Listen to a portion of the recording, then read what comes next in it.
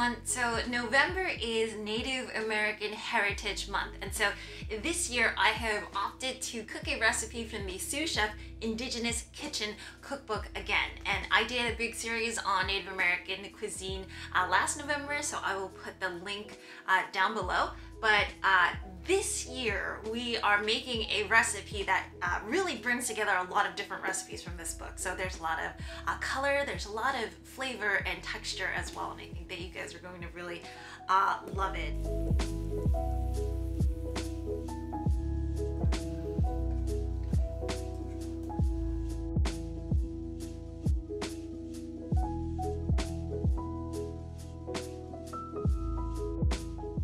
Especially if you are someone who celebrates Thanksgiving, it is obviously worthwhile to educate yourself on Native American culture and history and present day matters, so that, you know, if you choose to have a conversation about it someday, that conversation can be educated and open about, you know, Native Americans and their position in America.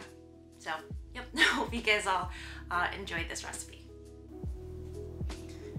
Okay, so I'm gonna start with these frozen berries that I have thawed, and we're gonna make the berry sauce first. About a half a cup of water.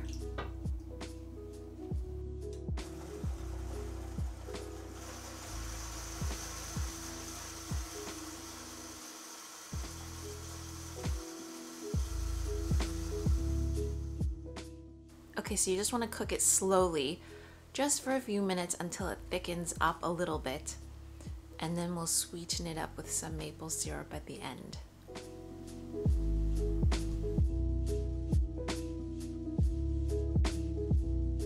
Okay, now so we're gonna make the corn cakes. 3 cups of water. Add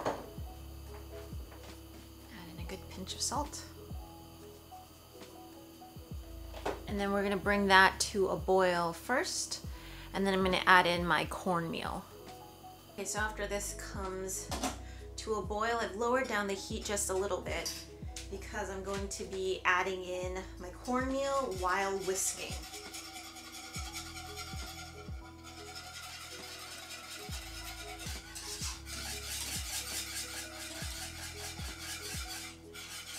I'm just gonna switch to a wooden spoon, and this apparently, according to the book, needs to cook for, is it like 30 to 40 minutes just on low, and then we form little cakes out of these. So we'll be here for a while.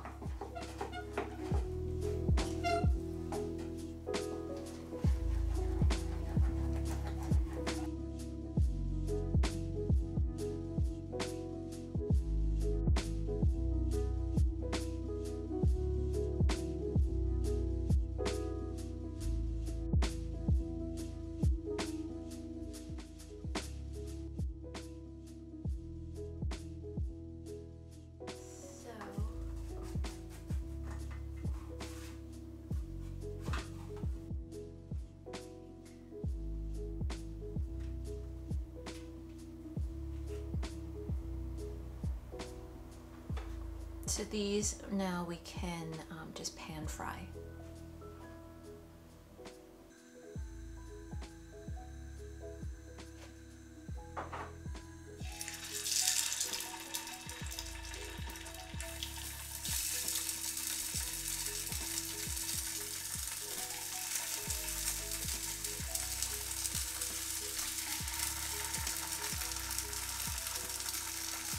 Okay, so I'm just searing all of this, and the book says between 5 to 10 minutes until I can see some color.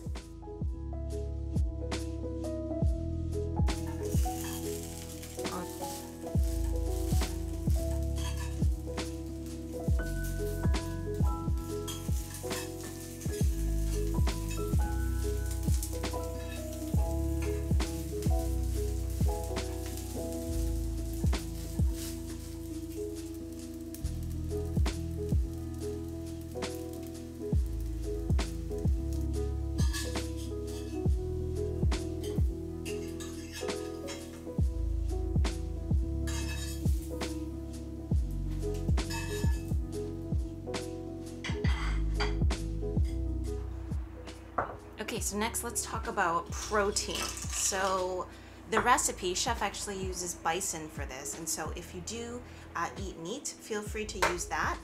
What I've done is I've substituted just for these dried seitan strips. I tend to use them quite often, and what you do is you just pour it in with some boiling water. And how I flavor, or just, there's no flavor to it, so how I get kind of that meaty flavor back into it is I usually just add a little bit of, so this is like an unsalted Marmite. This is yeast extract. So anytime I am needing a recipe that calls for, you know, just general meat, something that is not really too seasoned, this is what I will do first. So leave that aside for a couple of minutes. It will soak up, it will get to kind of meaty pieces, and then we will continue with the seasoning. And what the recipe says is to just season it with a bit of salt, and then also some juniper berries, which is going to be interesting. So this will kind of smell like gin. Just crush that a bit, yeah.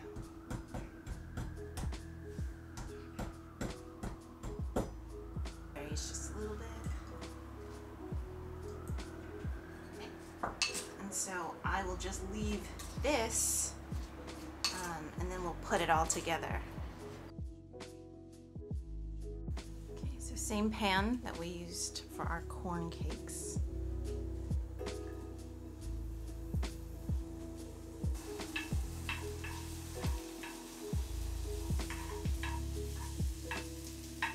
So this has gotten some really nice color and char on it as well, which will be pretty for later.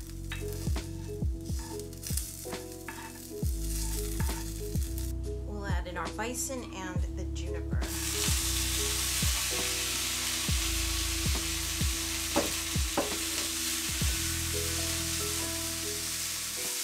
Okay, so the last thing is to deglaze the pan with a bit of cornstarch. So you can actually make that yourself.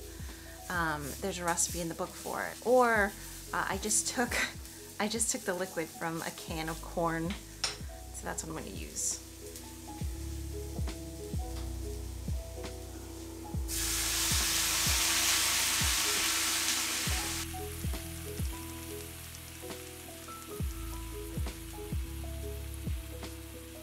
I'm just going to turn the heat off, and this guy is ready for plating with the rest of our ingredients.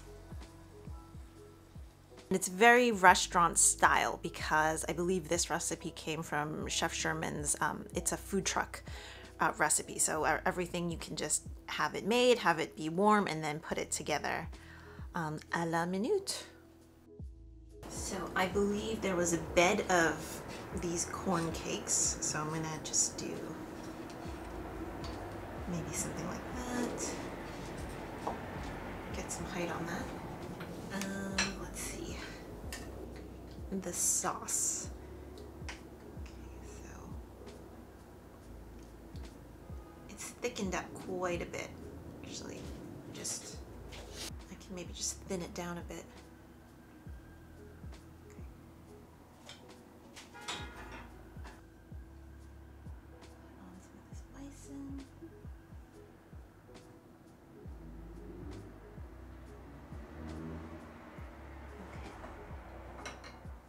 He used corn nuts, and I think to get it a bit more gourmet, I'm gonna just crush them up just a little bit. Whole pieces, but also side pieces. There you go. And he ended it with some sprigs of stuff, so I think that's what I'm gonna do as well. So there you go. Voila.